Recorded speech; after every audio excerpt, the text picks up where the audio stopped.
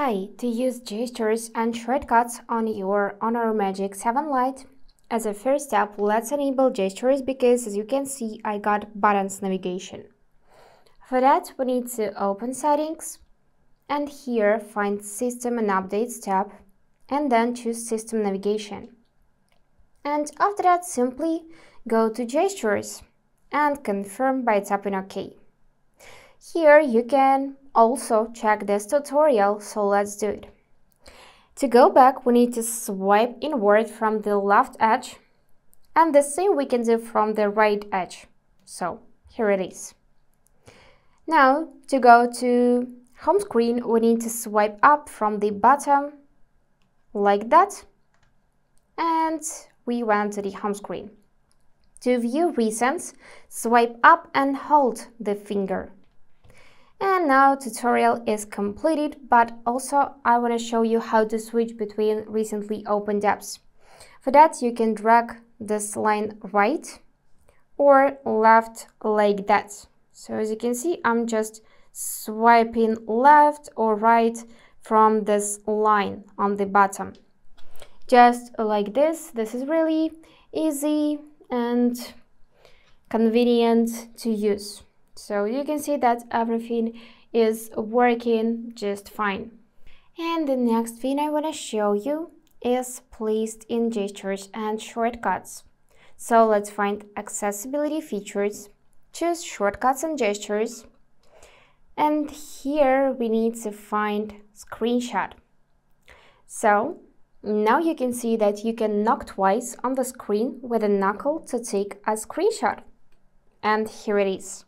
But if this doesn't work in your case, you need to enable it, so the switcher would be blue. Just tap it like that. Also, you can take partial screenshot with the help of knocking and drawing an enclosed area with the knuckle of the finger. And this is how it will look. You can also change its form and even set custom form like that. The next thing is scrolling screenshot. So you can knock and draw an S in app in which you can scroll or by opening any website you want to. Let's try scrolling screenshot in settings. For that, I'm gonna knock and draw an S. Let's do it again. Knock and draw an S. Sometimes it does not work right, so let's just try it. And yep, here it is. Now it is automatically taken scrolling screenshot and we can touch it to end. And this is how it will look. So basically we can capture the whole settings or the whole web page. And then tap this icon to save this image to the gallery. Great, let's go back in screenshot. And the next thing I want to show you is three finger screenshot.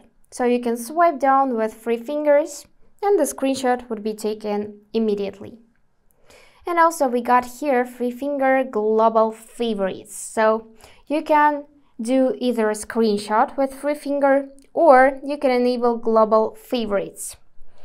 And let me show you how it will look. So basically you need to simply take a screenshot with the help of swiping down. And now this one would be added to the global favorites. And you can find it on the right side of the phone. Here you'll see all of the screenshots which you just add to this global favorites. And to trigger it, you need to swipe left from this part of the screen.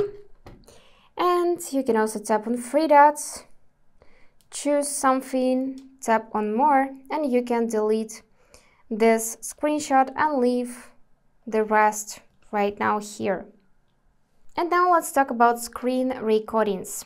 So we need to go back in shortcuts and gestures and from here find record screen and enable to knock twice on the screen with two knuckles to start or end a screen recording. Let's try this out.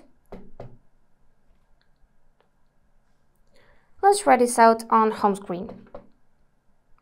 And yes, now it's working. So you can see this floating button with screen recording time of the recording, you can enable microphone from here or disable.